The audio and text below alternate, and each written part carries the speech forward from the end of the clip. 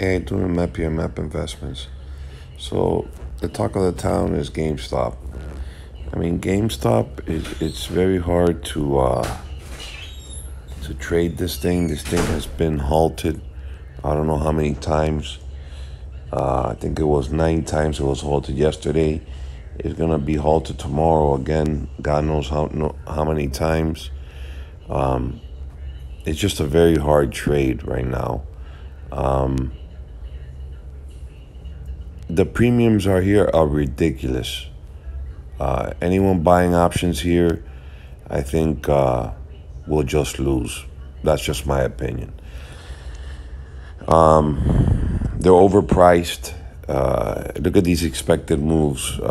In February 19th, with 24 days left, $188 move, up or down. $289 move, up or down, 52 days out. I'm a trader. I trade. And I trade everything. But I haven't even touched this. But the reason I haven't touched it is because I already have positions in here. When GameStop was at $35, I was like, what's going on here? GameStop, $35? This is overpriced. And then all this nonsense happened. I have calendar spreads. Here, I'll show you my positions that I have in here. I didn't put any new trades on. I did this when it didn't have any IV at all. I can close on my calendar spread and make money on it. But look, I have a 13 put, so you can laugh. Okay, in February, 24 days out, I have a 13 put, and it's still worth 45 cents. That's crazy. Crazy. I'll go into my orders to see how much I paid for it. I'm curious. And then I did a calendar when it was at 35. I said, well, let me do a calendar spread at 25. So I sold the 25 in February, but I have the 25 in March. So let me go to my orders and see. I'm just curious on this GameStop situation. Filter. I'm gonna pull up GameStop. And I don't know if it was 30 days. Let's try 30 days. Because I did it when it was at, here's one. Okay, so this is what I paid for. I paid $1.25 for the 25 put calendar spread. Let's try and sell it, see what I can get for it. Opposite order. And get the mid price is $1.75 right now. $1.75. So I'm up. The stock is at $200 and something, and I'm up on a $25 calendar spread. That's funny. That is hilarious. Super funny. Whatever. I'm not gonna do anything. I'll just leave it there. Maybe it comes down to earth. Let me check out how much I paid for the 13. That must have been a little bit further out. Let's customize this and go back 1 month. Should be there. Let's see. All right, let me see. Maybe it's this one. Here it is. I paid 75 cents. So I have two. I have two of the 13 puts. Let me see.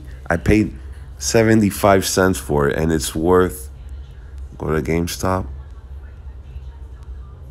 Right here. It's worth 45 cents. That's funny. I have two of those. Those are lotto tickets, man. They're just lotto tickets. Expect to move $188. Imagine GameStop came crashing down back to $10. Oh my God, that would be hilarious. But yeah, a lot of crazy stuff. Anyways, guys, be careful in here. If you, I mean, the puts are very expensive. I mean, you want to buy a put here? Look at this. A 30 put is $5. I mean, and the stock is at $210. I mean, just be careful. The premiums are very, very, very high here. So, and I don't know if you can. I don't even know. Yeah, I guess you can do. I wonder what. I guess you could try and do a call credit spread, but I wouldn't even do that because I'm sure that they're assigning. See, what happens is, let's say you sell a call credit spread, right? That's a bearish trade. So let's say, for example, I'll give you an example. The guys that say in February that sold. Let's move up the chain.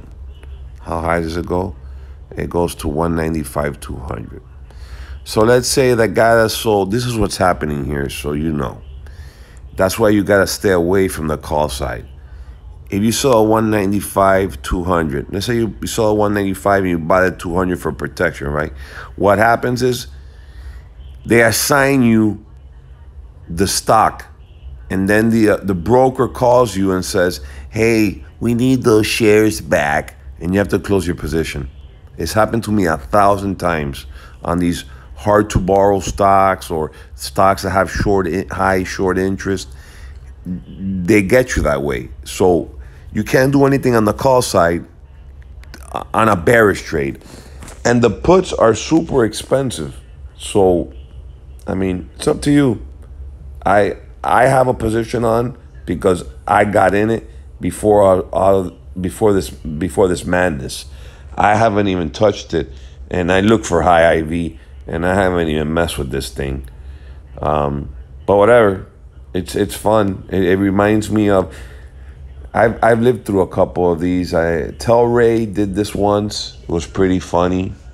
I can't remember how high it went, but Telray went up to, I want to say it was over 200, and Telray was at $5 the other day. Telray, Dry Ships did it one time. Now, I don't know if dry ships had options, but dry ships went up one time like that. It's a tulip mania. Tulip mania. That's what it is. But anyways, man, God bless the people that have made money in here. Maybe my little lottos will pay me off for doing a crappy calendar spread that I did a while back. When did I do these trades? Let's see. These are some other ones I did, but this one was on December 21st, and the other one was on January 13th, when GameStop was like at 35, and then it went crazy. Well, anyways, be careful in here, guys, at GameStop, and I wish you luck on this crazy stock. Peace.